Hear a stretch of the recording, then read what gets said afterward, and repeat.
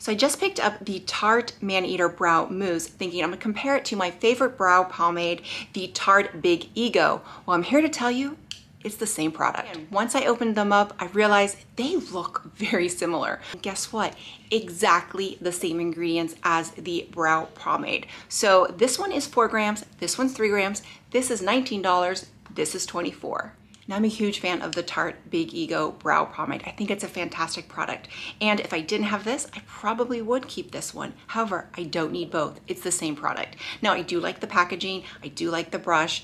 And, you know, it's great for travel. However, I don't need the same product.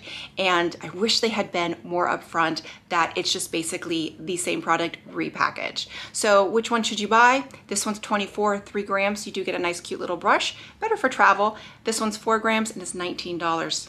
You choose.